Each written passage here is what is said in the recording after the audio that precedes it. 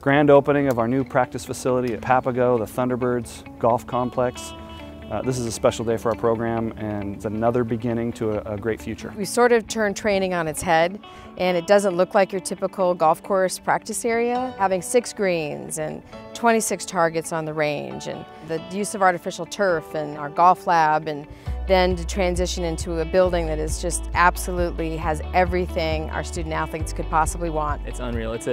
For a golf junkie like me, this is like a utopia. This is where I want to spend my time, and it's just so many different shots and possibilities, really. It means so much to have so many people come together, to have a project come together like this for the golf team. It means a lot to us. It shows how many people are really out there supporting us. You're going to see Sun Devil golfers do some really incredible things, both on and off the course, in the years ahead, in the decades ahead, in large part because of what's going to happen out here every day in the coming years. Thank you so much for being here tonight. This is really special, and thanks for making it happen.